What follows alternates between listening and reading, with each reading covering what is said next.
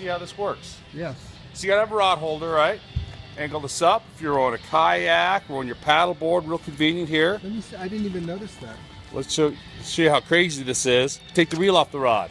We're gonna cast out the reel on there. Make it lighter and easier to cast. Cast all day long without wearing out your arm, wearing out your shoulder. And then it's that quick, just slide the reel back on. See, so here, it's locked on your chest, and just like that, it's back on your rod. So as a doctor, you probably, people with shoulder injuries, yeah. Exactly. Tendonitis in the elbow, to make it lighter and easier to cast. We actually guarantee you'll cast farther. When we're casting, it's always this line, we're flinging all over that gets tangled on stuff. Yeah. When it's on your chest, see how the line doesn't move. You're not gonna be tangling up, your kayak, your pontoon boats. That is ingenious. Thank you. What is the name of the company? RexFly. And where can someone find you? We're at RexFly.com. Yeah, so this allows amputees, anyone who has just use of one arm, to be able to, they can cast, stick it on there, fight a fish. You can change the angle on this, angle it down. So now you can have the tip of the rod right in the water if you want. That is sweet. So this is really nice. So all you do is you grab your line, flip your bail, push down with the heel of your hand, and now you're casting.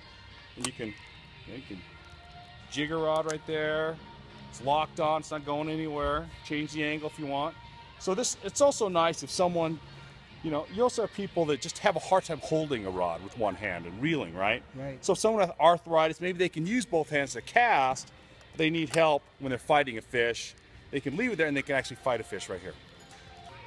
I got tendonitis in my elbow from casting so much. I had to make it lighter and easier to cast, and that's how I came up first with the RexFly and found out it worked great for people with one arm. That's why we donate them to Project Healing Waters so veterans can fly fish. Good for you. And then figured, how can we make this work for other fishing, bait casting, spinning rods. So we've customized these fishing rods now, so people with spinning rods, bait casters can fish. And Rex, where are you out of? We're out of Sandy, Utah. Well, Beth and I are walking around the International Sportsman's Expo. We got in early so we can walk around, and it's always fun to visit with interesting vendors and take a look at interesting products.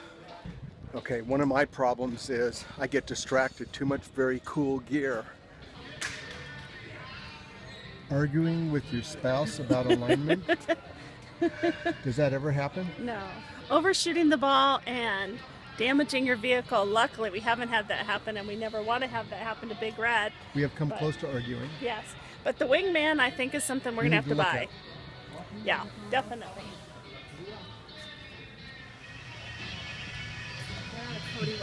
Found the saddles, I see. Of course. That is very cool. So where was that converted?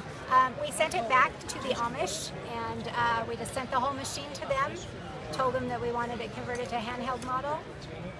Now, which one of you is the powerhouse that cranks? I actually did this today. Did you really? Normally, he would do it. Back in the old days, before, we became high-tech, this is how we mixed it. I mixed this in about 5 minutes. This is the International Dutch Oven Society World Championship Cook-Off. Each team is preparing to present their desserts at this time.